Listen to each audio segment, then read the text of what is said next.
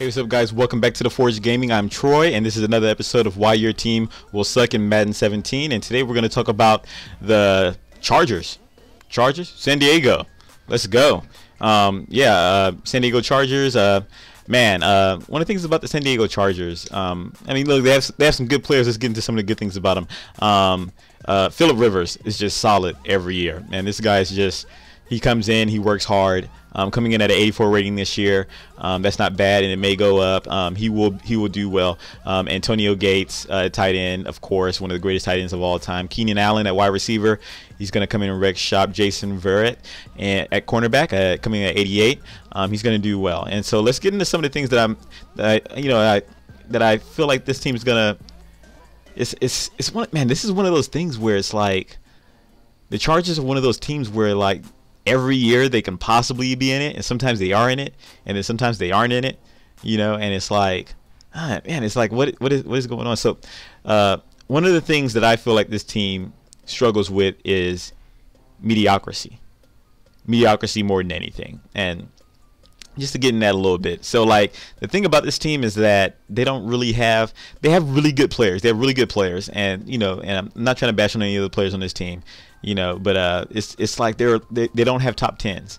You got to have a top 10 somewhere on your team. Even some of the weaker teams will have a top 10 player on their team, and when I mean top 10, I mean like not top 10 throughout the throughout the entire NFL, but I mean like in a position top 10.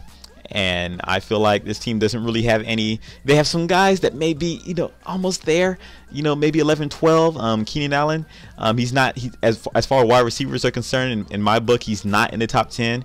Jason Verrett, in my book, he's not in the top 10. But I feel like they can make it there. They're almost there. They're just like 11, 12. Those guys are just so close. And I feel like that's one of the issues with this team is, on Madden anyways, is the mediocrity. But the thing is that they have a ton of depth, man. They have so much depth, and like they can go in and they can throw players in, next man up if somebody gets hurt, and it's a good squad, but it's just always, they're just missing a few pieces all the time that'll take them to that next level, and so like I feel like the main thing that this team is missing are great playmakers. The great players, the guys who we know are Hall of Famers, and I know Antonio Gates, but he's on the tail end of his career.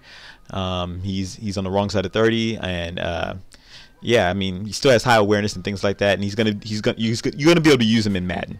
He's gonna be good. Phillip Rivers, but like, man, it's like, where are those game changers? Where are those guys that come in and just take over games, and Phillip Rivers, just marching the team down the field for a win and things like that is something that we don't see that often, and so that's my only thing about this team is just the great players. Antonio Gates was great.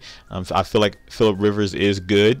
I feel like he's a really good, great player, and he may make the Hall of Fame. We'll see how that works out, stats wise and things like that. But still it's a good team to use on Madden. I always totally use this team.